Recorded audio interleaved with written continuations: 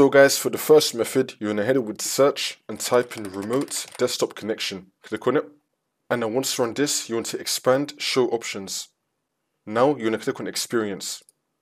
Now once you run this, make sure you have reconnect if the connection is dropped enabled. You want to enable this right here. You want to tick this box and then click on connect. This should now fix your problem. If that's still not working, then for the next method, you're gonna head it with search and type in view advanced system settings. Click on it. And then once you run this, you're going to click on the remote tab. Now you're going to select allow remote connections to this computer. You're going to tick this box right here and then click on OK.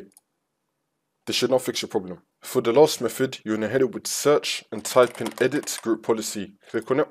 And then once you run this, on the left hand side, you're going to look under computer configuration. You want to expand admin templates. And now you're going to expand Windows components.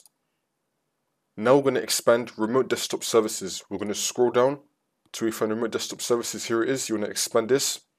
Now you want to expand remote desktop session host. I want to make this a bit bigger. We're going to expand remote desktop session host.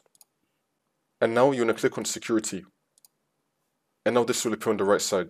And then once you run this, you want to find require use of specific security layer for remote RDP connections. This one right here, double click on it. And then once this comes up, you want to click on enable. Make sure you have the security layer on RDP. So enabled and RDP right here, and then click on OK. Now you just want to restart your computer, and then this should now fix your problem.